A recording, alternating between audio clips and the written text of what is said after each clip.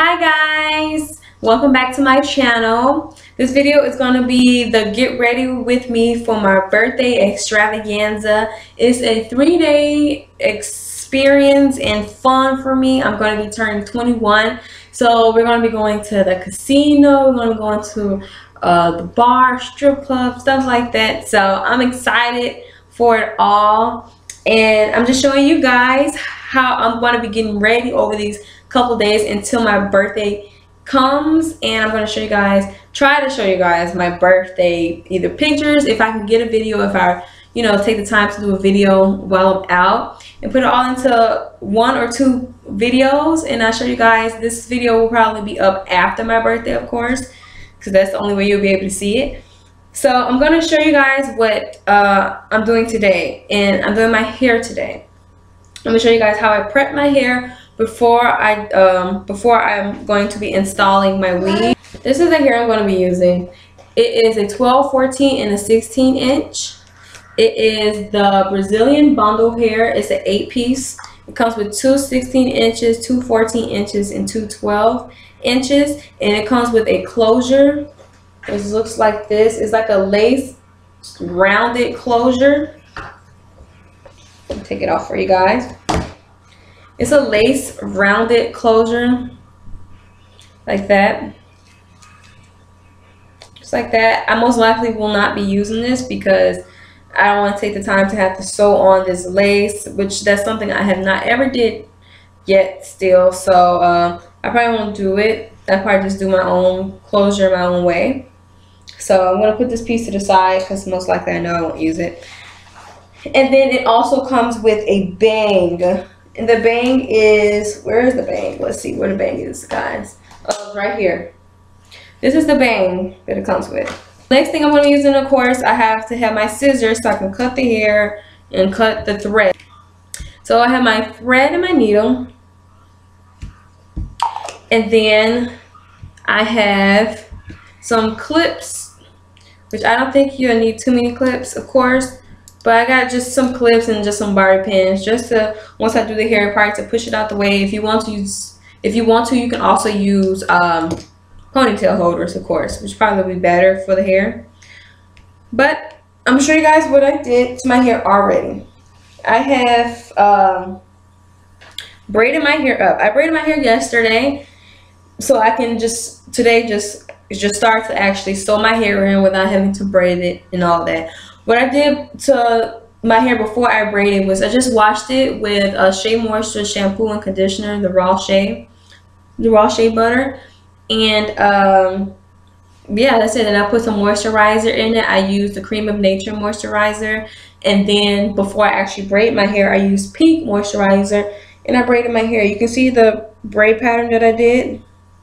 I started from right here, and then I just braided around, and I just went to right here, and then when I started this braid, I just connected it, and it just kept going all the way down.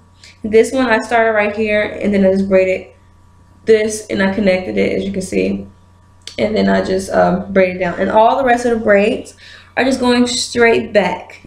So I'll turn around so you guys can kind of see it.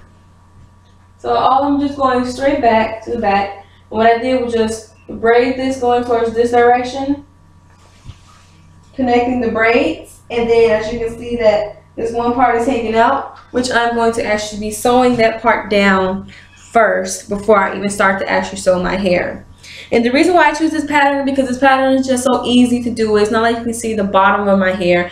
I know everyone uses different patterns, depends on how they like their hair and how they think it's going to come out, but this one has been proven to me that it's fine. It's fine and simple, and I'm not doing anything really crazy with my hair, like having it in different parts and all of that. So it's just going to be in a simple style. It's going to stay there just for a couple of days.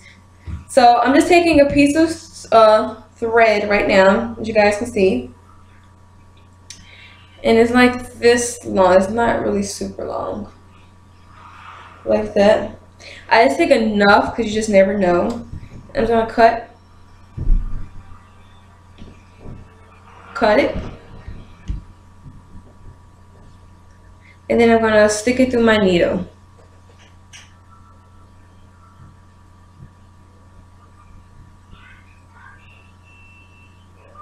If I could stick it through, right? All right. And then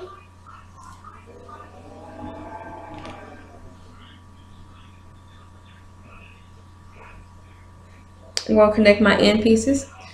If anybody else heard that wind, that was some strong wind. That was scary. That scared them. That just scared me for real. Like, okay. But this is my thread and needle. I'm gonna take my end pieces that are together like that. You guys can see. And I'm gonna tie my end of it. And I'm showing you guys this because this is the pattern that I'm going to be using when I keep having to rethread the needle to put in the track. So I'm showing you guys how I put my thread together. So it looks like that, as you guys can see.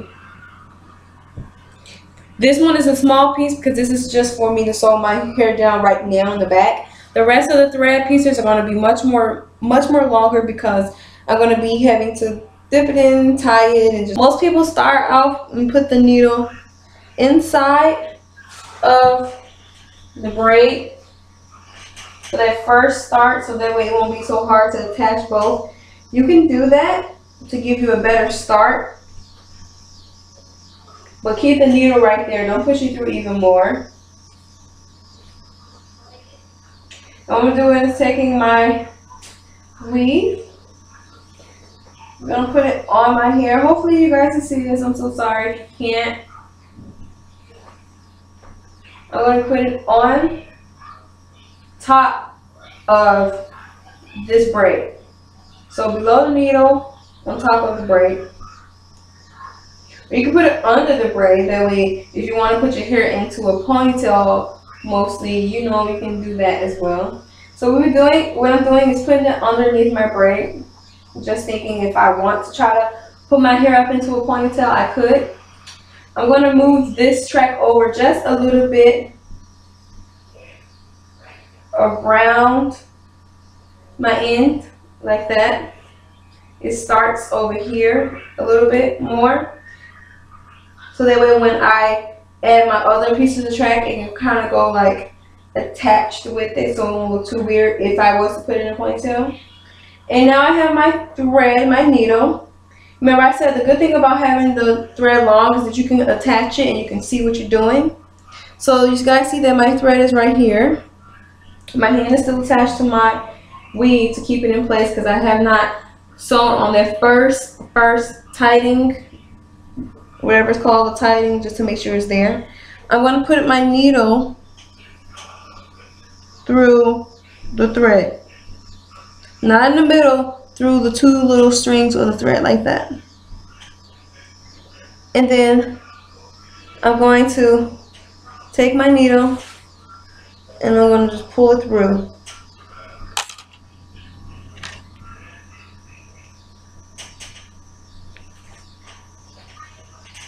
I'm just pulling it through. I'm moving my hands out the way a little bit. If you think that your weave is probably in the way, you can like move it around to get it from underneath there. I really don't care though with mine. So we have it like that. That was our first tie off for it. You want to do it at least 2 or 3 times to make sure that it's secured, and then for the rest of it you can just go smoothly throughout the rest of the track. So we're going to do this spot, the same spot. If you want to push it over just a little bit more, of course, definitely since we started track over here. We're going to go backwards and we're going to go forward. So we're going to go over towards this way more.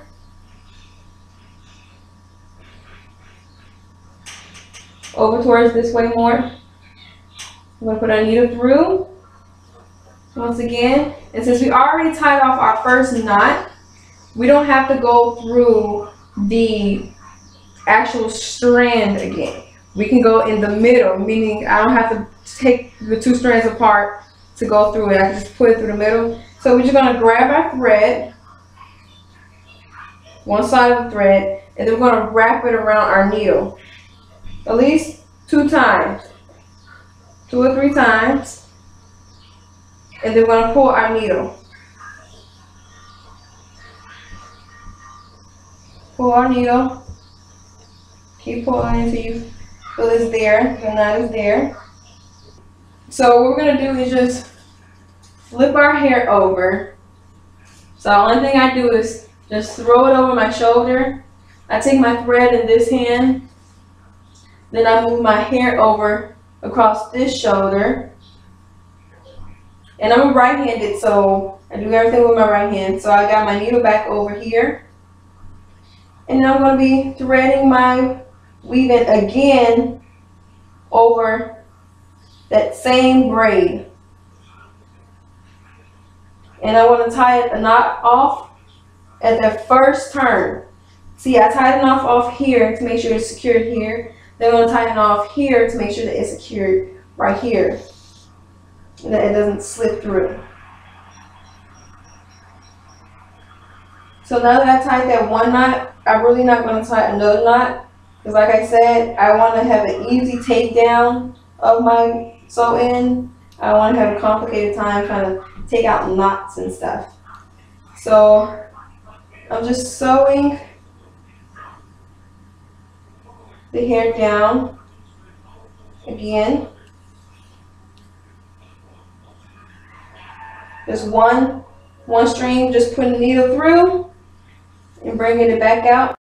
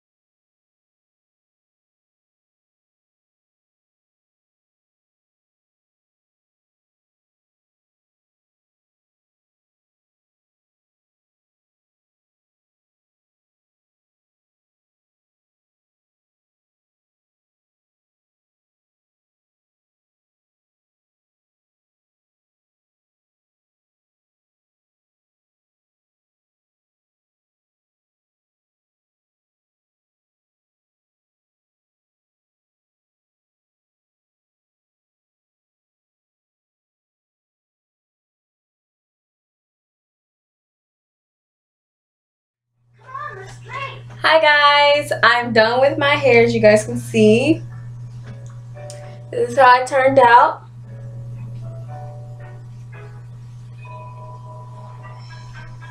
Like this.